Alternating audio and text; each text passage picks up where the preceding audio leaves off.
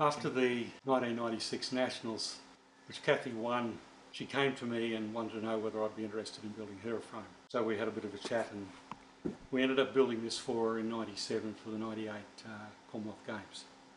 You'll notice back in those days that there was a fair bit of flaring going on. This frame actually has, that's a seat tube in there, see there? That goes all the way through. But what I did with this frame was to build the frame in aluminium, and then I made a jig and pumped foam into it everywhere. Okay. And then I hand shaped all of this foam. All of this, all that detail up in there, all these sorts of things are actually been all hand shaped. You can see here how we trim back all of the flarings for the internal so there was nothing sticking out. That was the only issue, I guess, for whatever. Right, so what I did was I put a timber, to get rid of that, I put a timber jig around it, a timber formwork around it, as much as I possibly could, and then blew foam into it. And then when that all set, I pulled it all out and I started hand carving and hand sanding. And that's where you get all of this, that's foam. Foam. And it's hollow? It's hollow. Okay. Yeah. Oh no, it's solid. Okay. It's solid. Solid so foam. It's solid foam, and then put a bit of resin over the top of it. There's no fiberglass or anything in that. Okay. It's just a resin over the top of it, and then painted. And to be clear, when that came down from up above, yes, you handed it to me, and it was surprisingly light. Yes, it was. Actually, very light. Yeah.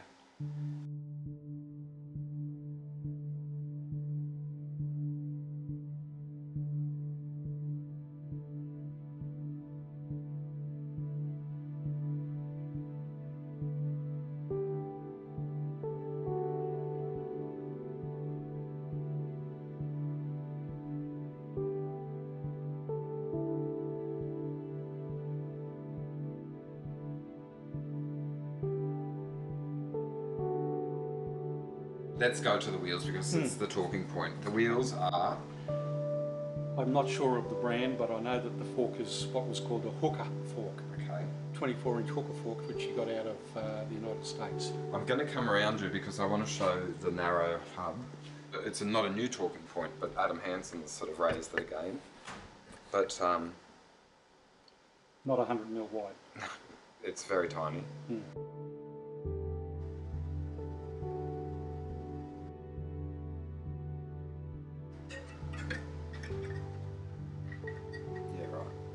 This is 1998 in Aero. Okay, that's a great shot. Yep. I'm going to come in just to try and get that hub in the light. And that is, oh, that is tiny.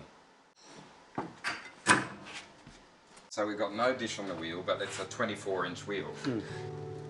Because it is a fantasy machine now.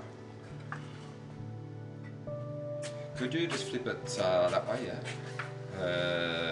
With the rear to you, so that's how, yeah, perfect. And that's a great shot.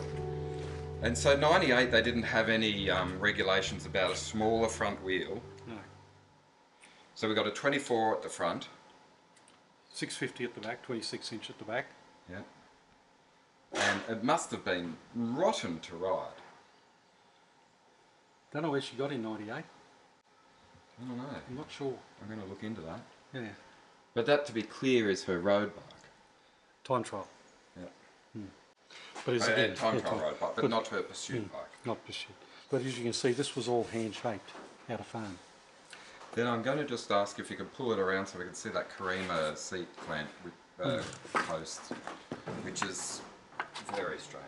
And it's just out of the light there. And that is a piece of history.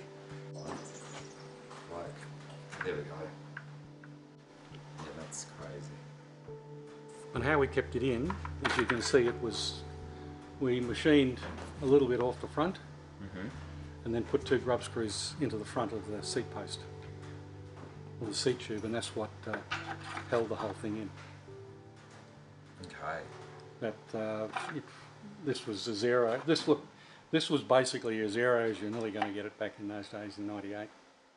But I'm pretty proud, even if I have to say so myself, I'm pretty proud that, you know, this how uniform this all flows in, where the wheel was going to go, had to have enough room for the brake bridge to get put in underneath there. That's remarkable. Okay. One of the frames I did beat for Kathy, when the Superman position came in, she went to something like about a 58 top tube. Okay. So the top tube was really long so she could stretch out. Yes. The problem with it was when she put the power down, the front wheel used to come off the what's I say, she couldn't do it.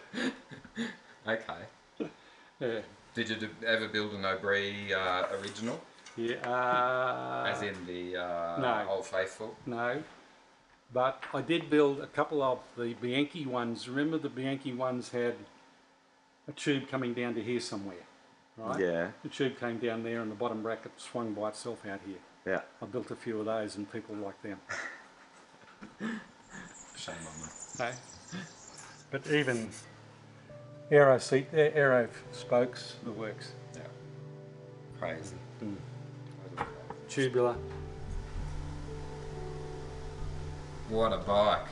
Story. Yeah, a lot of history there. And just to be clear, it's Giant branded because of the Heiko connection. Yes, yeah. He Connection. arranged that, so it was with Heiko that it became, Yes. there was a fully functioning Australian cycling pro team, Giant ZVVZ, That's right. sponsored by Giant. And I think this or next year we're going to see a lot stronger branding from Giant in the Australian cycling world.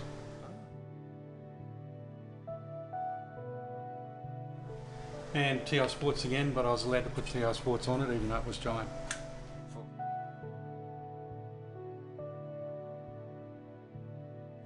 And again, the interesting part was Mick Rogers' frame, we had Teschner on the seat stays, and that had to be taken off, and I think we had Easton somewhere and that had to be taken off because there was only one brand name allowed.